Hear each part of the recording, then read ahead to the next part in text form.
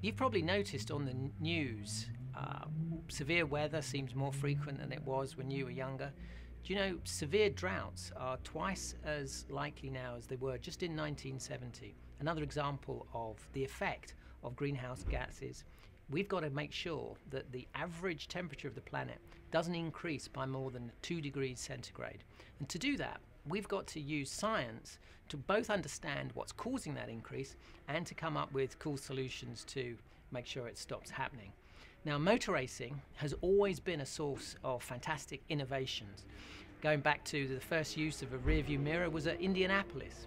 First time disc brakes were used was in the Le Mans race over in France in the late 1950s on a Jaguar.